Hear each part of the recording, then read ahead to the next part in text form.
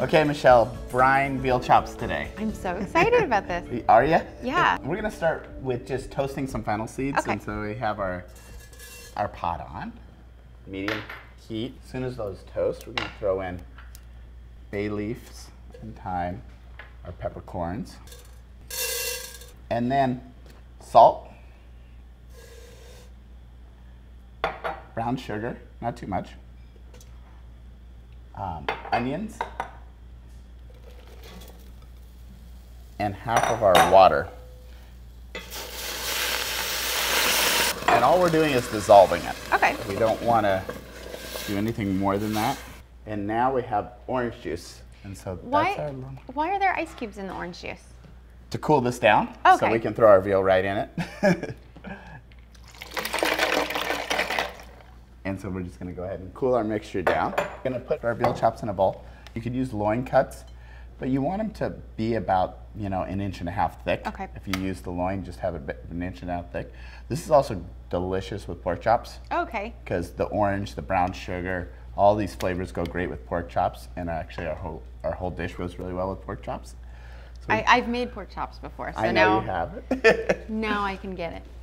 We're gonna go ahead and just pour that over the top and place it in the fridge overnight. Okay. All right, Michelle. So we have our veal chops that have gone overnight. And They look different, actually. Well, yeah, the salt, gives them a little tiny bit of cure, obviously, and gives them a little brine. But what we're gonna do is we're gonna just pepper this because we salted it heavily already.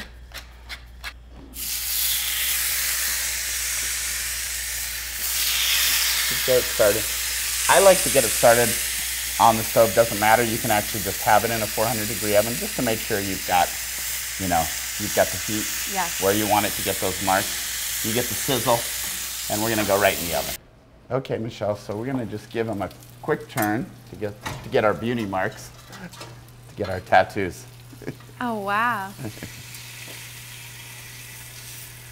See, that's an extra step that I wouldn't have thought of doing at home. So I think we're ready to flip. That looks perfect. Nice marks. How long on each side? About 6 minutes, 4 to 6 minutes on each side. We want this to cook really consistent the whole way through. All right, so Michelle, very important letting our meat rest, right? Yes. We all need rest. Yes, Everyone even our needs meat needs rest. But we're gonna go ahead and cut right along the bone. And we've rested really well. Oh, wow. Our juice isn't running all over the place. And